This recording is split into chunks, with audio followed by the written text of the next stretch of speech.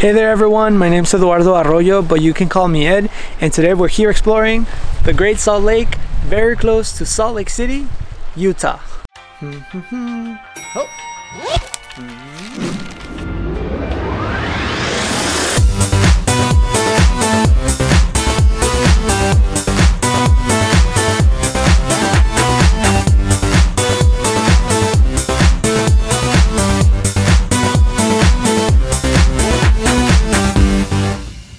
Hey there you guys, we're back here in Salt Lake City, Utah. If you don't know why I'm saying that, it's because we have other two videos of Salt Lake City in my channel. The first one is of course of downtown, so if you guys are interested in learning what there is to do and see in downtown Salt Lake City, then that's the video for you. If you're more of an outdoors hiking type of person, then we also have a video where we hike all the way to the top of Ensign Peak. If you guys are interested in any of those videos, I'll leave them in the description below for you guys to check out. Anyways you guys, today we are visiting another amazing location very close to Salt Lake City. We're gonna go visit the Great Salt Lake, which is one of the biggest lakes in the Western Hemisphere and also the namesake of Salt Lake City. First, we're gonna be making a stop at the Great Saltwater, which is an event center with a lot of history and significance here in Utah. So if you guys are interested, come with me.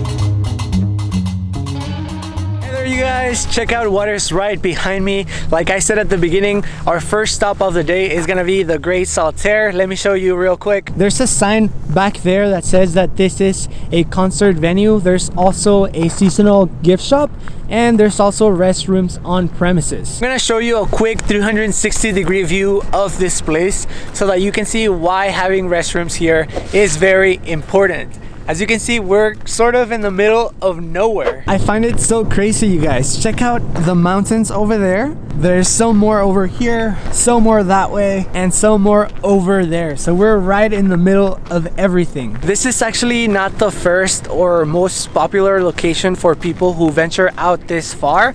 There's actually a state park very close by, which we'll be going to next after this. But before that, I want to tell you a little bit about this place. This concert center used to be a place where young members of the Mormon church could come and have fun, but in a more healthy and monitored way, of course. This is actually not the first iteration of the Great Saltwater. There's actually been two before this one. The Great Saltwater #1 was actually finished in 1883, and it was a project owned by the Mormon church and a state railway company. That first iteration of the Great Saltwater was actually the most popular amongst the three, and it makes sense. Back in the day, there were not a lot of options or competition for these places. So the first version of this place was a lot of fun back in the day.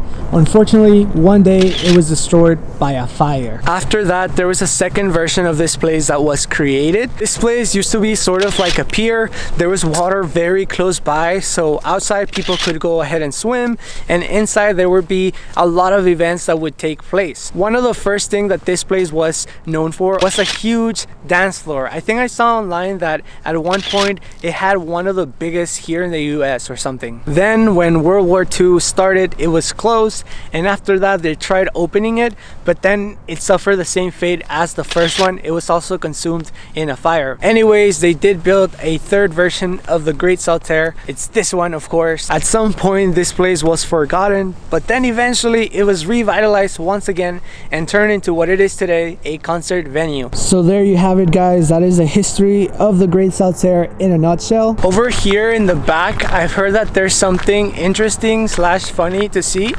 Let's see if it lives up to the hype. So I found over here in the back this guy called Ryan. He does have this little airplane that he built himself, and he's flying it over here. Yeah, so I do a lot of different projects. I do everything from flying planes to programming to who knows what next. And you say you have a YouTube channel? I have a YouTube channel. What's the name? On Cyberpunk 64-bit. I'll definitely include a link in the description. All right, guys, so he's just setting it up, but we're gonna see this little demonstration. There it goes! Whoa! Whoa! Those skills! That's so crazy, you guys. He built it himself. It's coming back, you guys. It's landing. Check it out. Whoa, whoa. Oh, there it is. Ryan, high five. Woo! Heck yeah. Thank you so much, man. Yeah, not a problem. I'll leave his channel in the description, guys. Check him out. That is so cool, guys. He's such a nice guy. He just saw me. We said hi, and I was like, hey, can I see your plane? And he was like, sure. So online, I heard that there's supposed to be like a leather couch just here, like randomly in the open. And people use it to take like cool pictures for Instagram. Unless it's like way up in the distance, but I see nothing right now. This place is so beautiful, guys. This is what I call desolate beauty. I think I might sound crazy, but I think I see something. I wonder if that's the couch. Check it out, you guys. I didn't find the couch, but I found this beat up chair or whatever's left of it here in the middle of nowhere. Here is a chair. I guess this is the replacement of the leather couch. Definitely not what I expected. All right, you guys, I don't know about y'all, but I think this is the best place to have lunch. So that's what's gonna happen right now. This is really cool, you guys. I have to admit, the view, my sandwich, I don't think it can get any better than this.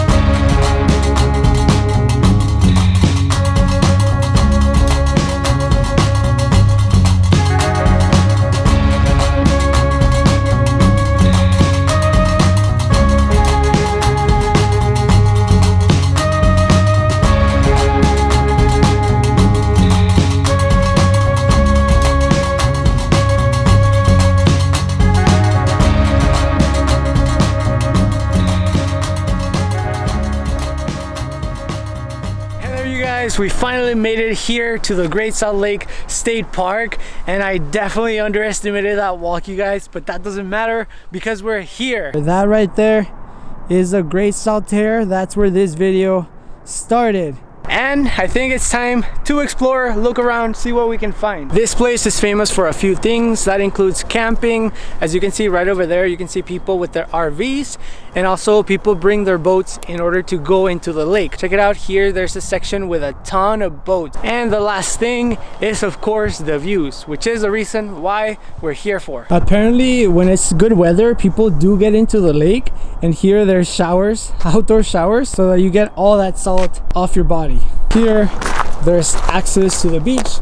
I'm guessing you just go down and then all around to that point over there. Right over there, you see the mountains, you see the clouds and the sun. That, I think it looks like Olympus. We found the entrance to heaven, guys. It's right here in Utah. There are some benches here just in case you want to have your breakfast, lunch, or dinner. And if you like to cook, there's also grills available. And this park is considered small, but still it has its own visitor center. Unfortunately, it is closed. They close at 5 actually, which is kind of early. I see a lot of people still around, so bummer. And over here, there's like a lookout point. I see a few people there. Let's check it out. I found this plaque here, and it talks about the history of the Great Saltwater. One interesting thing that they mentioned here, you guys, is that whenever people would come and swim in the Great Salt Lake, the salt concentration is so high that people can float. So there you go, guys. You don't need to go all the way to the Dead Sea in order to have that experience. Wow, you guys, check out this amazing view. Isn't it so impressive? See, people can go all the way to the beach and all the way to that little edge over there. I'm guessing that place is great for pictures. I'm gonna go ahead and climb these rocks and see if I can get a better view. It's not hard to climb these rocks, but you do have to be careful. But look at the view. It's really too bad that this is my last day here in Utah. I've been loving it so far. The views are so amazing, and I feel I didn't get to see all that it has to offer. I definitely have to come back. And if the view of the lake is not enough for you, you just have to turn back and you have a huge mountain right there. Utah is so crazy. We are right here, and this is the whole lake. It's humongous. Actually guys, since we're here, I think it's fitting that I tell you guys a few facts about this place. But let me get over to the beach section. For starters, this lake is humongous. In fact, it is the largest saltwater lake in the Western Hemisphere. And even though we consider this place to be huge today, it used to be even bigger. In prehistoric times, this lake used to cover much of what we now know as the state of Utah. And because of its salinity content, not a lot of animals or plants can actually live here. Or inside, I should say. There's a lot of birds and stuff,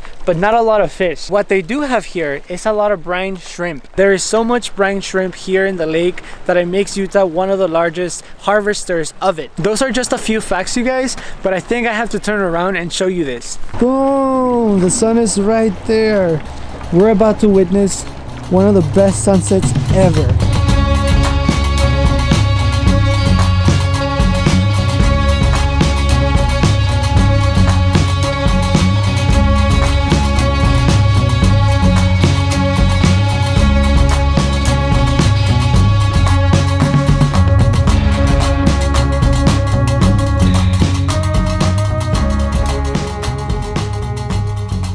Alright you guys, I think that's gonna be it for the video. I really want to finish this with the sunset, so I'm gonna do like a time lapse or something. I'll show it to you at the end. Anyways, I don't think there's a better way to end their video than right here, super close to the Great Salt Lake. You could say we're almost in it. It was so much fun to bring you guys along with me. Hopefully you guys think the same, and if you do, make sure you click on the like button and subscribe to my channel if you want to see more videos like this one. Always remember to be kind, have an open mind.